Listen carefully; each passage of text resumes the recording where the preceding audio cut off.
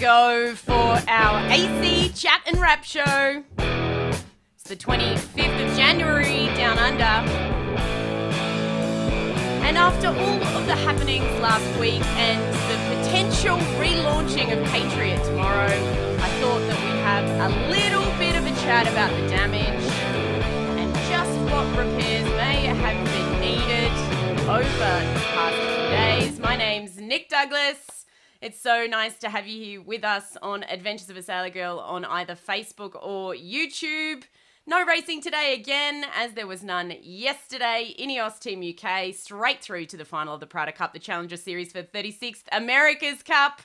So today, I thought we would go live. Yesterday, we went live and had a little bit of a chat about the damage and ran through the interviews after our amazing wrap-up show with John Bertrand on Sunday. You can re-watch that, of course, on all of our channels. Today, given that New York Yacht Club are potentially going to be back on the water tomorrow, fingers crossed, I thought we would bring in a fellow adventurer. He's a boat builder, and he's helped me out in the past to get things sorted myself when I've been overseas and getting ready to race. So I wanted to call on his knowledge and input. He's currently trying to get all of the boats ready for the British Olympic team to go over to Tokyo.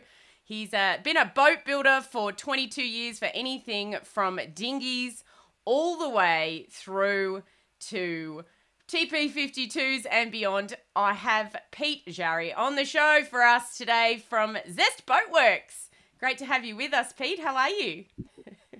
Not too bad. How are you? I'm good. And where are you in the world, just so that everybody knows? In Southampton in the UK.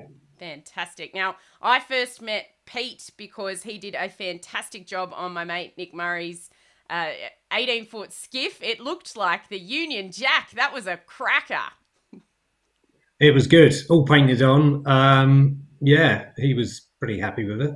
Yeah, he was pretty happy with it. I actually saw that boat at the end of the Fastnet. He'd sold it, and I saw it a few years later at the end of the Fastnet battling down at Plymouth, which was quite fun. But it's very distinctive, that boat. And yeah, but I think we should probably get straight to it. What's the best way to do this, Pete? Should we show people what happened and then talk about the damage, or what would you like to do? Yeah, we can do. Yeah, let's have a look at it crashing again. A bit of crash. And this is a question I really need to ask you, actually, and I've asked you off air before.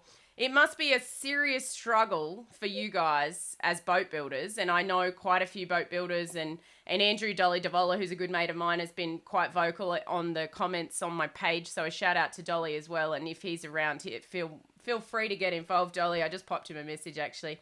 But yeah, I think it must be a really hard line for you guys to walk when you really need people to break their boats to fix them, but you know, you don't want people to break their boats because you're a sailor. How do you deal with that?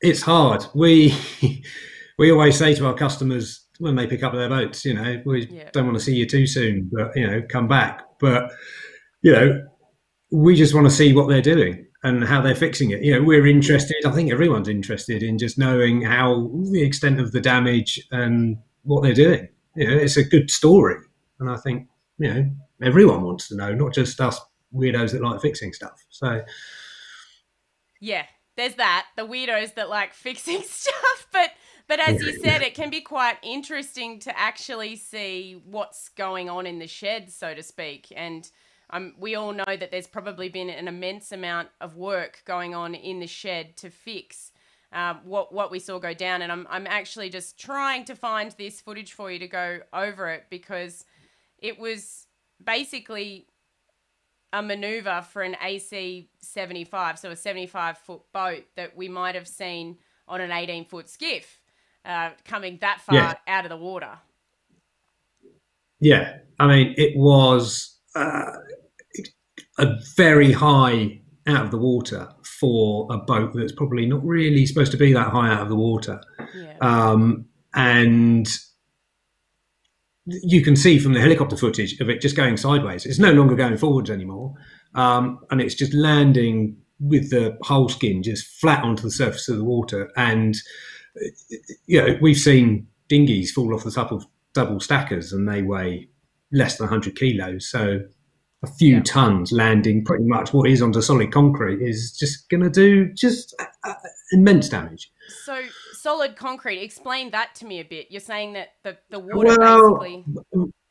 Yeah, I mean, we all know we've all fallen off at high speed, haven't we? It's not soft in the slightest. So it's not going to give in any way whatsoever. It's not, the boat's not ploughing through the waves. It's not cutting its way through. It's just landing smack straight on top of it.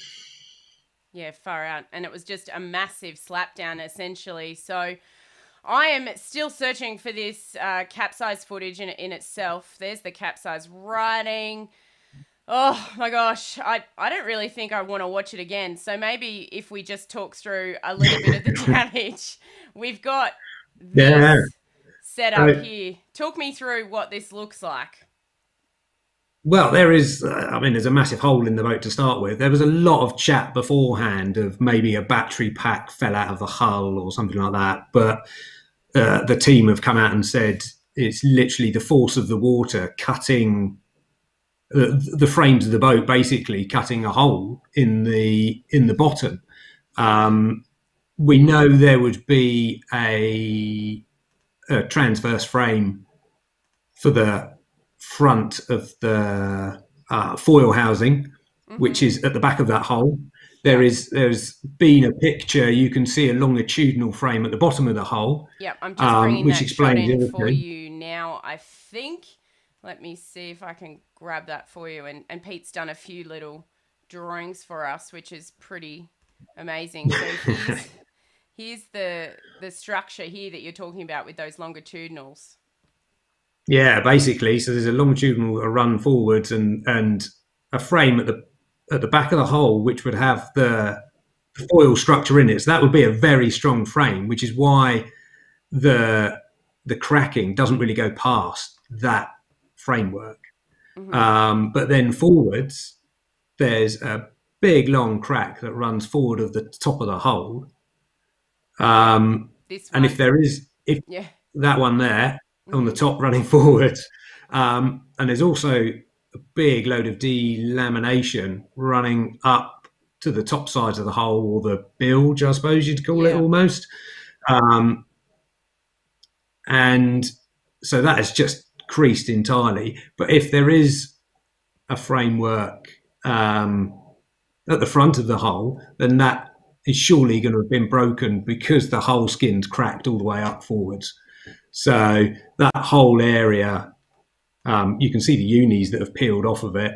Yeah. But that whole area, that whole skin, the core will be delaminated off. Basically, that whole blue area is pretty much broken laminate, so the core would have delaminated. The inside skin's probably broken. Any frames in that section, particularly running forwards, will have a bit of damage to them, whether they've snapped entirely. But this blue circle shows the extent of what we speculate to be the damage. And the piece that Team New Zealand have made to go on Patriot is pretty much that size. So it's obviously quite a substantial bit of damage. And you sent this image to me, and I'm guessing it's from the American Magic website. But if you can see the size of this panel here, and that shot's probably by Jesus Renato. A shout out to Jesus, who's a good friend of the show from Sailing Energy. But you can see them there. That panel is just huge, Pete. I mean, it is ginormous. I mean, it's bigger than whole dinghies. That's got to be a quarter of sort of the whole bow area of the front of the boat. It's huge. And for them to have knocked up, a temporary mould and have been able to mould that in this space of time is incredible as well. I mean, they've obviously got the facilities to do it, but that's the exciting thing about it, is they're able to make a whole section of boat and then cut out the damage and bond it all in. And that's kind of what we want to see a bit more of. Because I mean, it's pretty cool because the America's Cup and you're working with the British Olympic team as well, but the America's Cup and the Olympics, they're sort of the top of our sport, and where we see things get pushed in terms of design, and maybe we're seeing things now get pushed in terms of repairs as well. Next level. Yeah.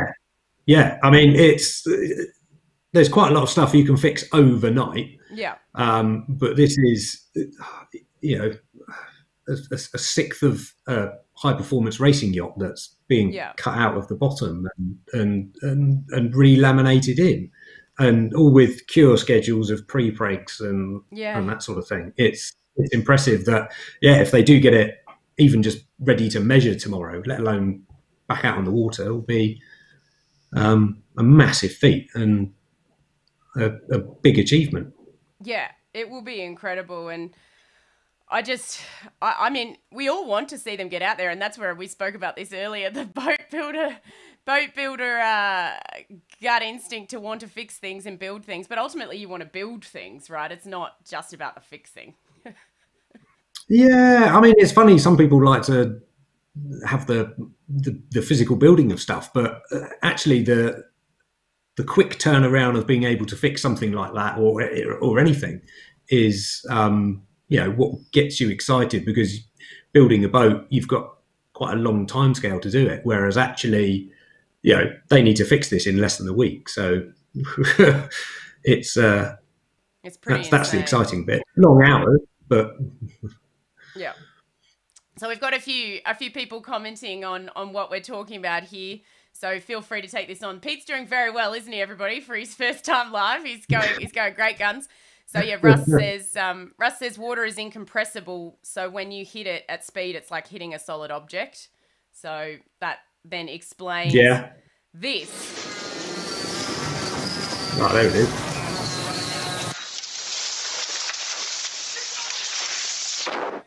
I mean, that's got to be 30 feet in the air. Yeah. By the time it starts to come back down again. And it's not 30 feet going forward. It is sideways and down on, 90 degrees to that panel. And that's see that jerk that you said.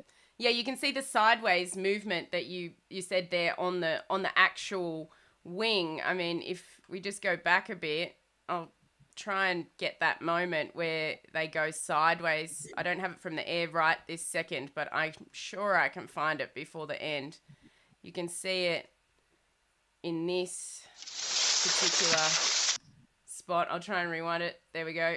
You can see the water actually pushing away from them there when they start to go sideways. I mean, even looking at the force of the water coming up off of the foil is going to have, it could potentially be what punched the hole in the bottom. That massive spray going up there just in front of the foil now could be what punched the hole in the bottom of the boat. Yeah. Because it's just the force of water. It's going up and the boat's coming down on top of it. Yeah.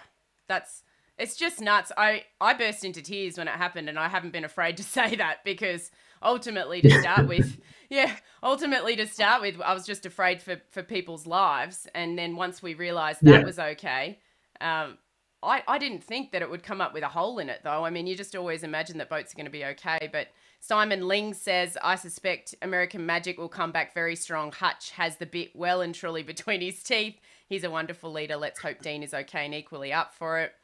Andrew Dolly Devola, my mate, said the mould is big. Had a laugh when they were making it and people thought the boat was being repaired with chopped strand. We've had a few giggles. I did like those comments. Sticking that bit back a good in. bit of Facebook. Yeah.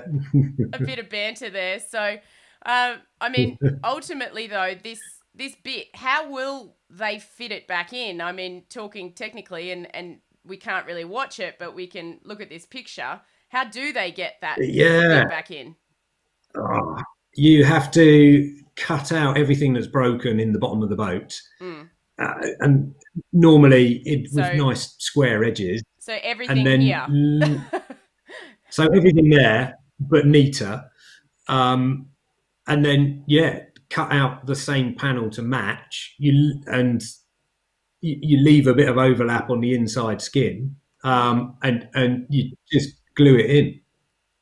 Yeah. It's as easy as that. But it's a lot of measuring to get it all to fit nicely. And then you've got to then over laminate the inside and outside skins so they're as structurally strong as they were originally. Yeah, because that was going to be my next question. Like, could it then happen again if you fix something? Because it'll be a tiny bit stronger just because there'll be a little bit more laminate over that section of the boat, just where they've laminated that new bit to the original hull skin. But there's no reason why, if it did slam down in the same place, that it wouldn't do it again. Yeah. Because they're not going to make it belt and braces, because that's adding weight to a boat that you don't want to add weight to. Yeah. So they'll try and keep it as original as possible. Yeah, for sure. Because I guess, though, then they're going to lose maybe an inch of speed because the boat will be slightly heavier. It will probably... when we repair boats, we like to think they come out the same. Yeah. So it will and be... at this level... it will be within a percentage, a tiny percentage. I'm just asking all the questions for people who might not know. Might not be pretty, but they should get the job done, says Harry Coughlin. And when an aeroplane crashes on wet concrete or water, that's exactly what happens. And I guess we've seen aeroplanes land on water before where they break up, and this isn't as aggressive. So it's, the same sort of motion, I guess. Yeah, so... But going back to the other comment... Yeah, go for it. It will... you'll be surprised. I think it'll come out of the shed and you won't even know. No. It won't even look like it's been repaired. Yeah. They'll be determined to get it looking as it was, the boat builders. Yeah, that's crazy. So I have a little clip here with Terry and a few more words about just what happened from his point of view. I mean, we haven't heard specifics, but I thought maybe we could take this opportunity just to look at this. And Terry has been so strong through all of this. So here we go. And when you look at the wind graph, the time from 18 knots to 23 knots is about 3 seconds. Down the back stays eased, but then the next thing that happens there is the main sheet gets eased, and that loads into the leeward runner. That's not the reason that the boat tipped over. It was a combination of a couple things that led up to that moment. We're going to do whatever it takes, and that's what we've done from the get-go. There has never been a waiver in the commitment being from Doug and Hap and Roger in the New York Yacht Club or from our team members. I mean, we're all in this together. Yikes. I wonder how many times... Just seeing it floundering. I wonder how many times that capsize has been played around the world. It's going to be a very memorable one down the line, and I'm not sure if anybody watched the footage from racing on Saturday, but they replayed a whole bunch of big crashes and sinkings from various years across the Cup, because I think maybe, Pete, when you're pushing it, you can end up in these situations. Yes, I mean, all America's Cup boats are built to with an inch of their lives, basically, and like you said, you saw that with the videos of one Australia and Young America folding up and one sinking and one not, and it's purely the wrong loads at the wrong time, and you can't design and build a boat to take any possible load that you could possibly imagine, because it would be a wayfarer. It would just be too heavy. It wouldn't do. It just wouldn't do it. So, sadly, moments like this happen, and it just shows the weakness of the boat in a 1 in a million incident. You probably won't see another one in the America's Cup. Of a fly up and a capsize and landing like it did. Yeah, well, let's hope we don't, because it was mortifying. Yeah, and I haven't managed to get that helicopter footage on the screen. I actually don't think that we've got access to that helicopter footage, but as you said, if anybody has the opportunity to watch it, and the full footage is definitely on my page, And we could see it in that in the frozen moment here, especially just here where it jolts sideways. So not only the landing, but that jolt sideways. But I mean, it's that shot of water coming up as well that you only see in the slow motion, that is just an immense force. Oh my gosh. Going up and coming down. So, I mean, if you were to fix this on your own in your factory, how long would it take you, I guess, to be, sorted? What kind of man hours are we talking about? Is it single-handed? Yeah. It would be there for months. I mean, it's impressive the speed they've even knocked out a temporary mold and molded a panel. The two of us in our workshop, we probably still be laminating the panel section up. Yeah. And they've for all we know, glued it into the boat and it's already laminated together. So. So I guess that's we've got another comment from Simon Ling. He says, let's praise Team New Zealand for all the amazing help they've provided, sailing really leading the way in terms of sportsmanship, because obviously it's not only taken one set of boat builders here. Yeah, definitely. And the support that came from all the teams, from pizzas and coffees and just keeping the boat afloat. It's good to see the sport of sailing, albeit considered, especially the America's Cup, a rich man sport, but actually the grassroots, down and out sportsmanship, hopefully, filters down to the kids sailing oppies at the local club. So, which is just beautiful, and we saw that with the rescue, with all the teams and all the way through, and. Yeah, far out. It just makes you keep thinking back to that moment when it happened. So, a few more questions from the floor, if you don't mind, Pete. Would a flexible hull be able to absorb that impact? And that was from Matthew Ross. And then along the same line, Matt Cox, is carbon too brittle? Gitana, the French maxi trimarine, is broken again. They're trying to do the Jules Verne, unfortunately, whilst attempting the round the world. Is it too brittle? Yes.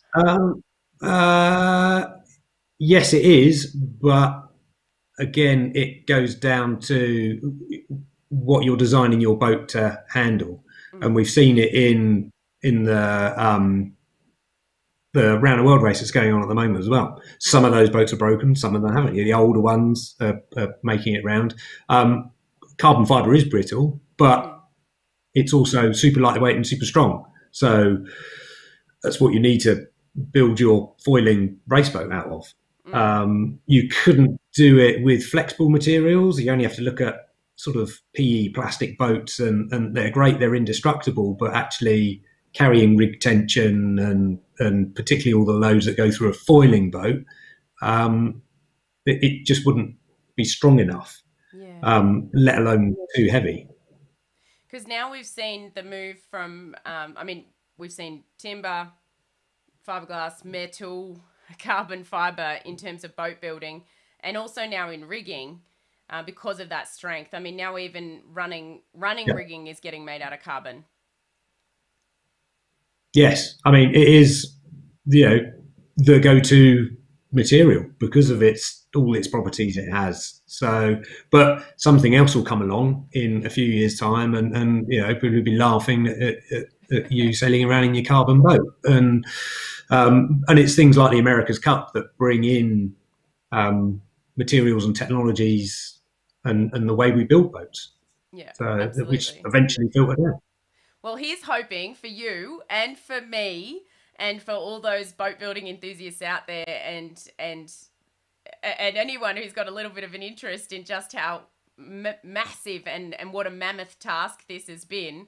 Hopefully they release a little bit of a video showing what happened behind the scenes. But for now, hopefully for all the New York Yacht Club fans out there, we actually see them get back on the water tomorrow, which would be fantastic. And Dolly says maybe some Kevlar in the laminate would help, but they're all about saving weight and that would make it heavier. So, and someone said, I think if it was built from glass to the same weight, it wouldn't have made the start line.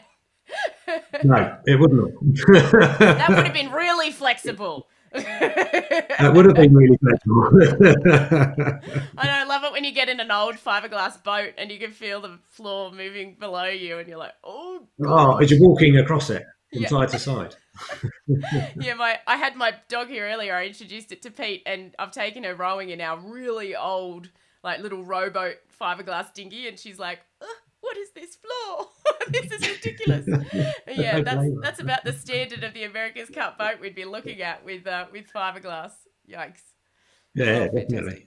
Yeah, so thank you so much for your time today and for actually explaining it to us. I know there's been a lot of chat on my page, but I guess in summary, just to take you back through, and thanks for drawing up on all of those images, and thank you to Carlo Bolenghi for actually being on site. But I'll just to summarize for everybody, basically, and from what I've understood, basically this whole section will have to come out. Where the red is where the beams are, and then this massive section that's been built from a mould thanks to the Emirates Team New Zealand boat builders and the New York Yacht Club boat builders and a whole bunch of other carbon composite specialists. This section will basically be patched in, which will make it even stronger than it was before. Have I got it? Is that right? Have I learned That's pretty something? much it. Yeah. I've learned about boat building today. You have to do it yourself now. Yeah, exactly. I could do it. Yeah. No, but thank you for your expertise and good luck with packing up all of the British Olympic boats, and to everybody out there who's getting ready. Fingers crossed we actually get a Tokyo 2020 Olympics, or 2020 as they're calling it, which is quite strange. Yeah. Hopefully that goes ahead. Yeah. By the sounds of it, it's all systems go at the moment. I was talking about that yesterday morning, but between that and the America's Cup and the Vendée Globe finishing up in the next 3 days, it's going to be a big week in sailing. Yeah, it's exciting, seeing as we over here can't go sailing, so it's good. I'm sorry to hear that you guys have it tough at the moment too, and to anybody who's in a tough spot and is having to live vicariously, whether it be like me, just because we're not traveling, or it's somebody who's actually in serious lockdown. Our thoughts are with you, and we're doing the best here that we can at Sailor Girl HQ to try and keep you in the loop, even though you may not be on the ground in New Zealand. The footage has been excellent. Yeah, it's been insane. I feel so lucky. Anyway, we'll let you get back to your wine and your lovely evening up there in Southampton. And someone's saying Adventures of a Shipwright Girl. Another great info chat, says Woodsy. He's from the AC Tragic Group. So a shout out to Woodsy there. And John Barber says, let's accept the builders know what they are doing. Everything's been pushed to the limits, or this would be club racing. And I think that's exactly about where we're looking at. And amazing to see the team effort between the different teams. Can't wait for the next stages of the Cup. Wish all the sailors and teams the best of luck, which we all do. If anybody wants to follow what we're doing, remember you can find us on Facebook. You can also find us on Instagram at Sailor Girl HQ is where it's at, and loving having you guys talking with us as well. I'm live tweeting all of the racing on Twitter, or you can find us on YouTube, and a shout out to everybody on YouTube who might be watching there. It's fantastic to have you with us. It's been even better to have Pete Jary from Zest Boatworks with us to share his expertise. Awesome to have you all with us. I'll see you tomorrow, hopefully for a little bit of a chat on rules at about this time, just lining up the ultimate guest for you. That port and starboard incident is probably next on the cards. Thank you so much, Pete. See you all soon. Excellent. Thank you very much. You're welcome.